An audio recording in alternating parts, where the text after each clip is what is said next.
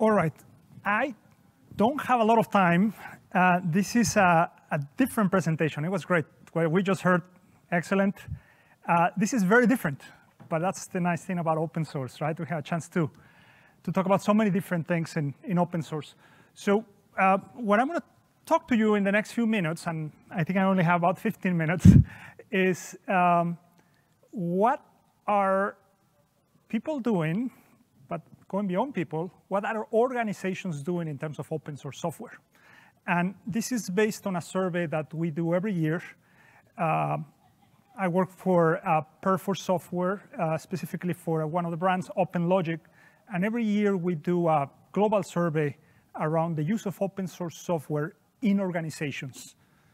Every single question is about the use of different open source technologies or different topics within open source in organizations. And that's what makes it different to some of the other reports that are out there, and of course all the reports that the Linux Foundation research publishes. So I'm going to tell you about that really quick, and I'm going to show you a few QR codes so you can take the picture to read more about that, since I don't have a lot of time.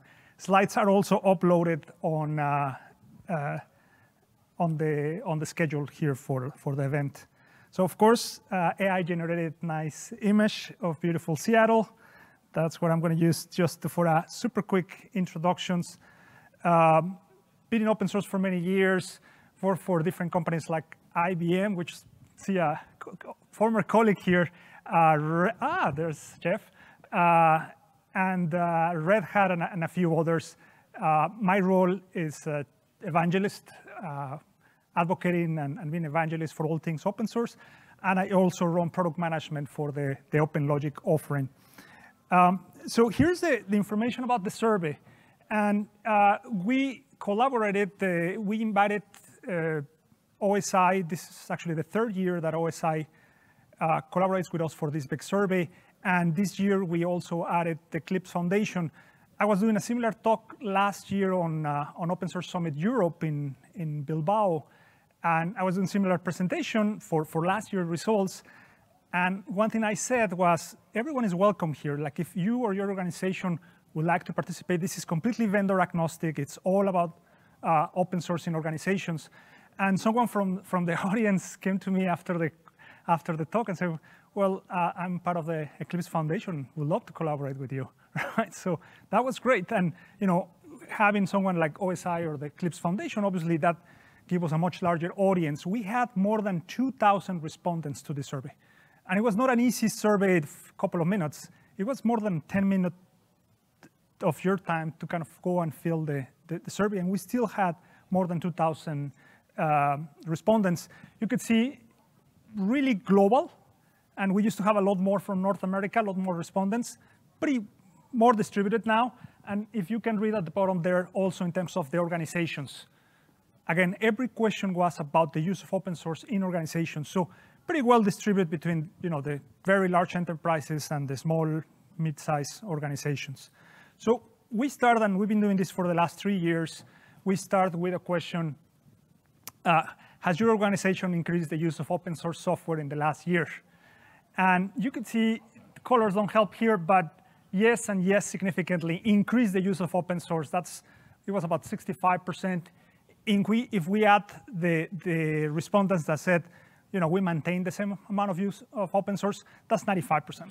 Like really small percentage there, about 5% that they said that they reduced the use of open source. And when we dig into the data, we found out that it's not that they stop using open source software, but they might stop using some end-of-life open source, for example, CentOS, right? Or AngularJS or some of the other projects that went end-of-life.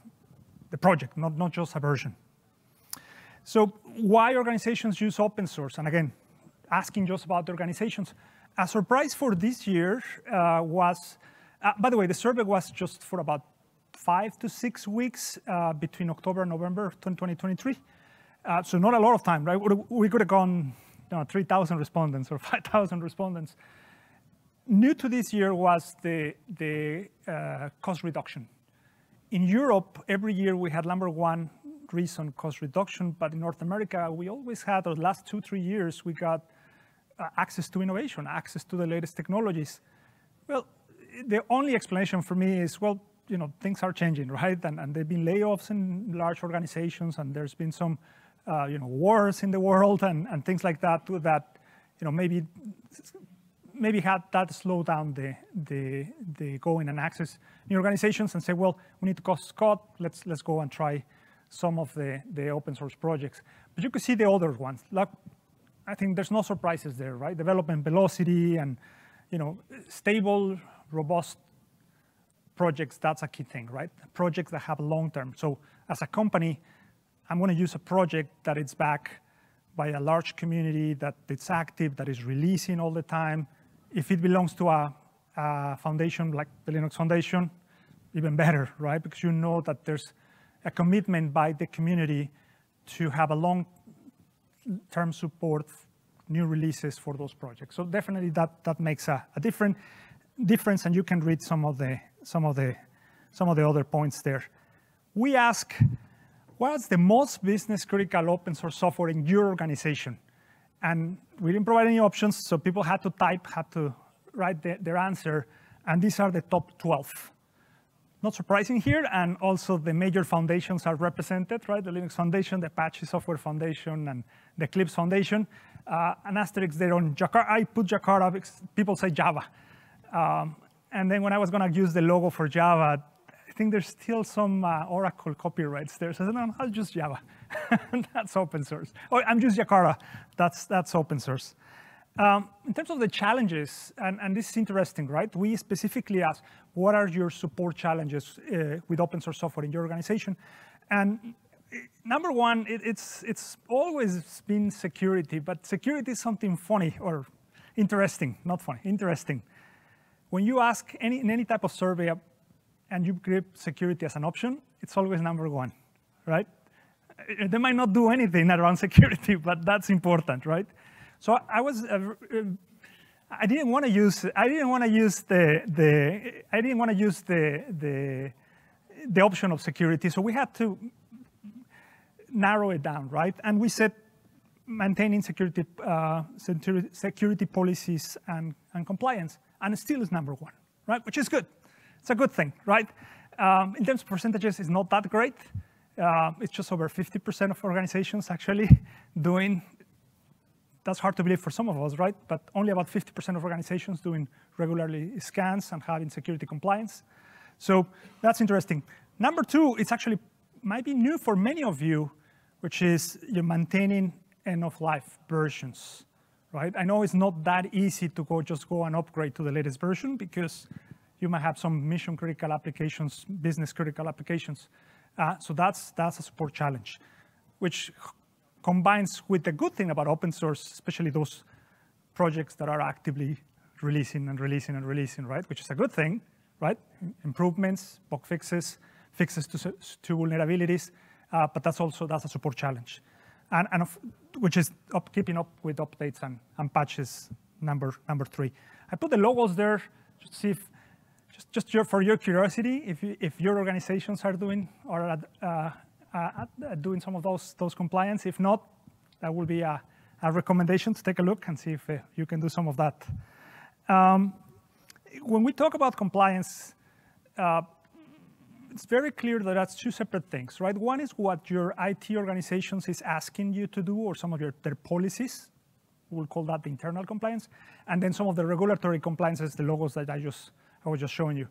Have a blog post with more details about that. So if you want to read a little bit more of that, but it's really that. It's not just the scans, keeping up with the latest patches. Making sure that you don't have open source end-of-life software in your deployments, in your environments. That's important. Some of the compliances, some of the policies will be also to make sure that you have support for all your software.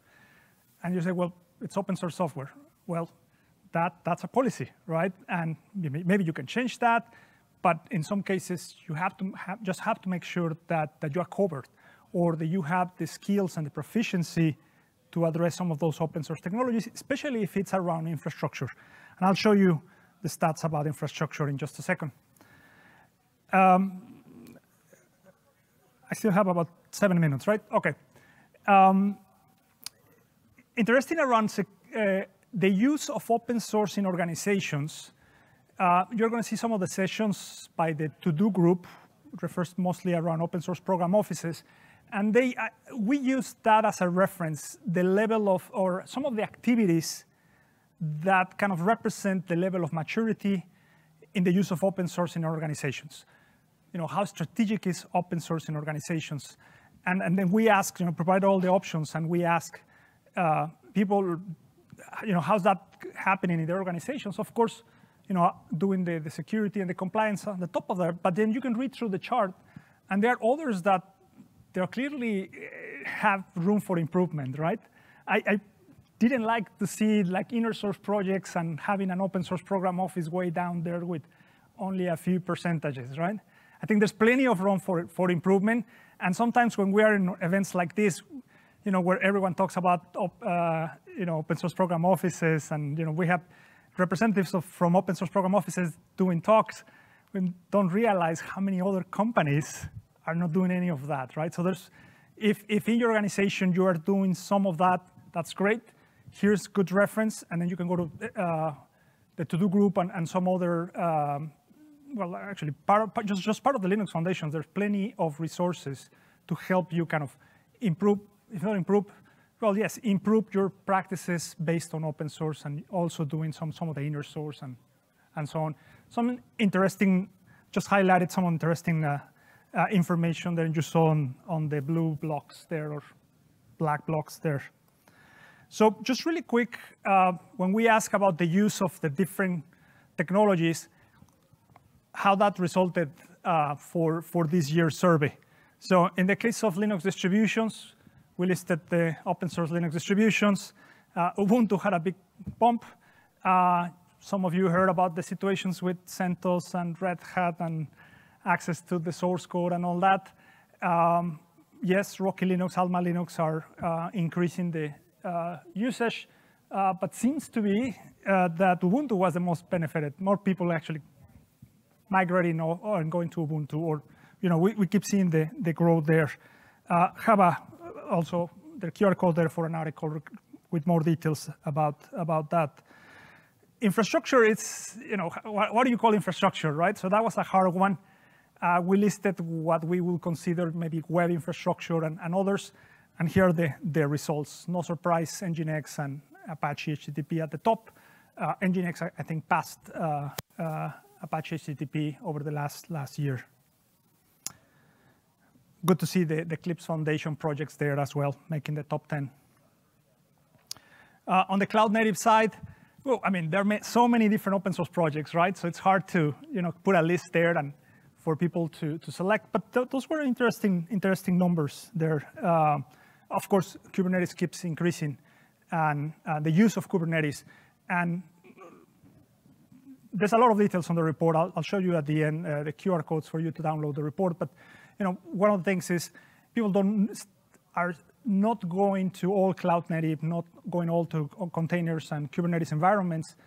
The only thing that is stopping them is the skills, having the people with the skills, the experience, the proficiency on those technologies. That's the only reason everyone wants to kind of move on. Seems to be everyone want to move in that direction. Here's for frameworks, and this is across the different programming languages. Spring Boot,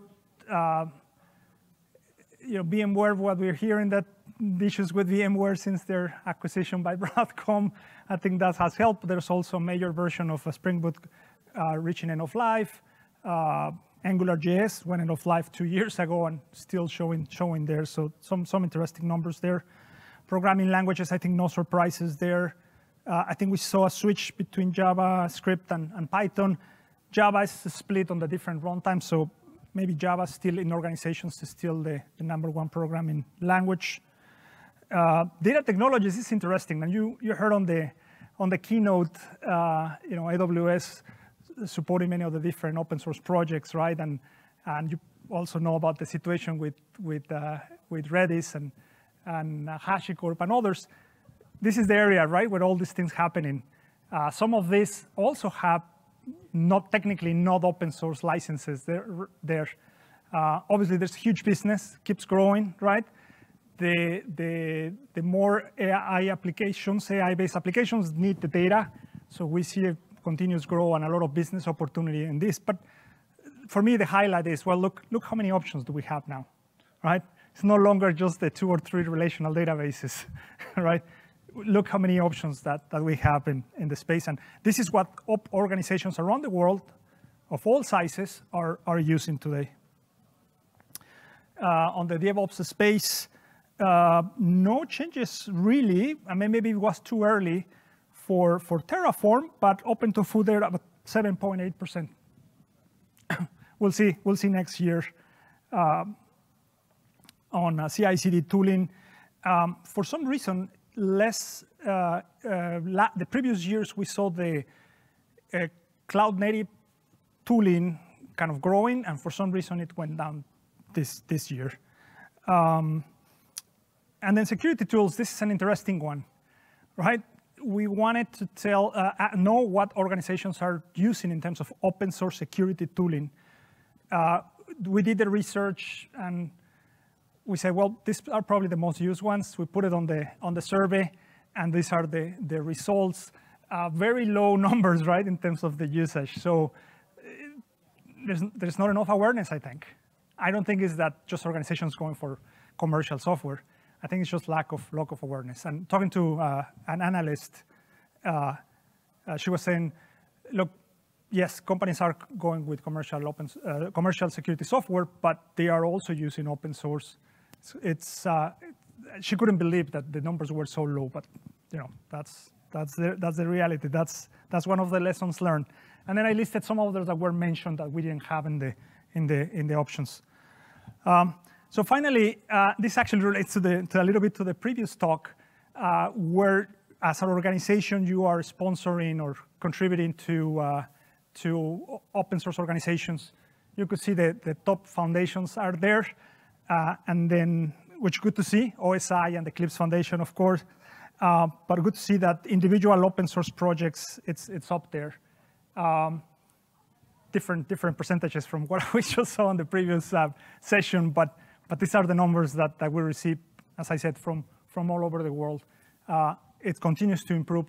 I've been doing this directly for the last 3 years, and continues to grow.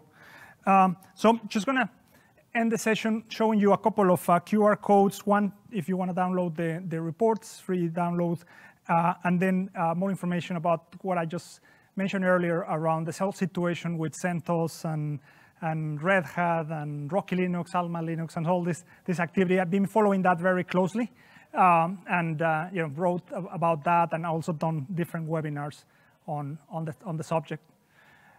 So with that, I think I completely ran out of time, but if anyone has a question, shoot. I guess we can do 1 minute of Q&A. If not, I'll be outside and we can definitely talk. Thank you.